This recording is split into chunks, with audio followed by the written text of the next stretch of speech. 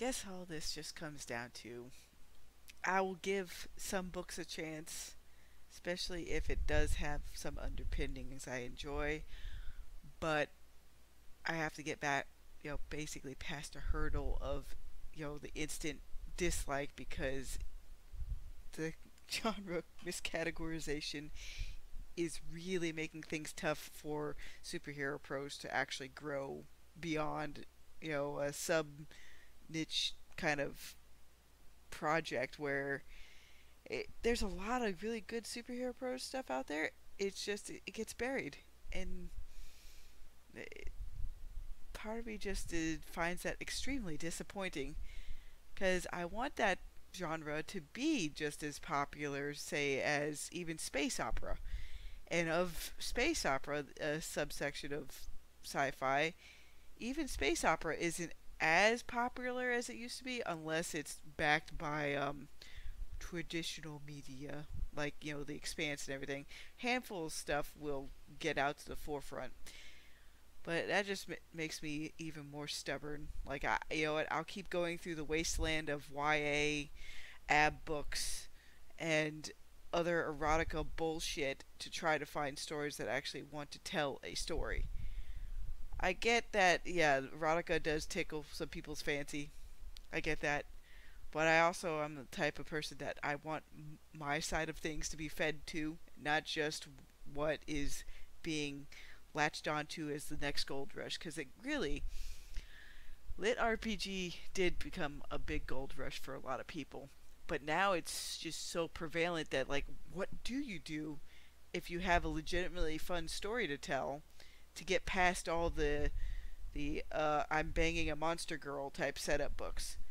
Because that of lit RPG, I've seen an overabundance of that. Like not the X Hero thing by Klein's, but there's another what was it, X Gods or something, and it's a superhero harem, and I'm like, oh god, no.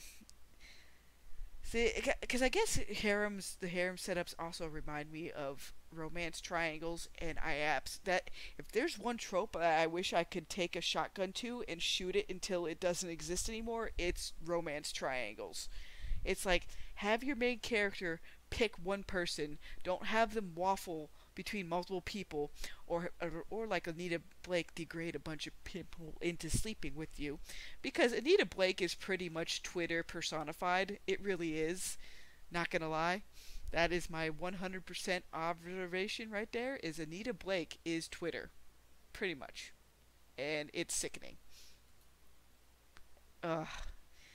But to carry on with other stuff, I I just wish there was a way that they would just fix their system. I mean, it can't be that hard to program, can it? Just plop in a few more genres and then basically shuffle everybody over based on keywords. It's again, because people who love harems, they're getting fed every day by tons of ghostwriters and other popular series, as far as. But it makes me wonder, how popular is it really, or is it like basically super groups that get together with maybe say 50 to 100 people? They all time it to where they buy it all at once, and then it makes the thing climb up in the ranks. I mean, I wouldn't be surprised if that's the case too either.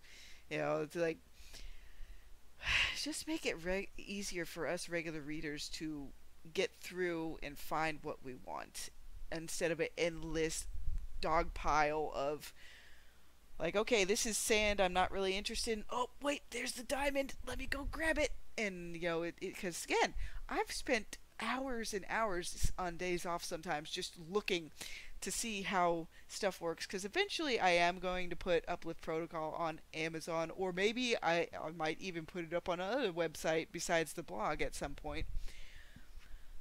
Because if the genre saturation or over miscategorization keeps happening, and if it doesn't course correct, I'm gonna look into other ways I can launch this series later.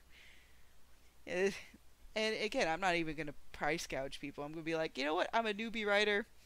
No, not too many people have heard of me, so probably when each season omnibus gets ready to be put out, I'll probably put like a $2.99 price tag.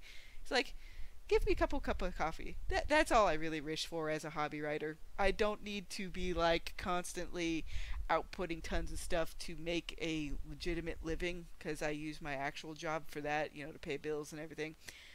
But again, as a reader, it is absolutely heartbreaking to try to go through and find stuff you want when everybody and their brother that enjoys, I guess, erotica and other things, it's like the whole world's your oyster. You got plenty to choose from. Why the hell are you butting into my genres to where I can't find what I want anymore? It's just ridiculous. And I basically figured out, yeah, that Simon Archer guy, 3 to 7 books a month. So yeah, he has to have ghostwriters. I guess that's another problem with how Amazon sets up thing. Like, in order to maintain a certain quota of money, I guess per month, most of the bigger indies probably have a team up of like 2 to 4 writers minimum, and they probably output a ton like this guy does with either with known co-writers or with ghostwriters. So that's also what's burying actual superhero prose under an unending pile of harem and erotica and other things that I am genuinely 100% not interested in. Even even grittier stuff like God, it's like my kingdom just to get away from all that stuff. I mean, I'm guessing maybe I should just do it like once a week where I'll look through and see if I can spot anybody, doing more superversive stuff. But it's a hell of a thing to dig through all of Amazon. It really is.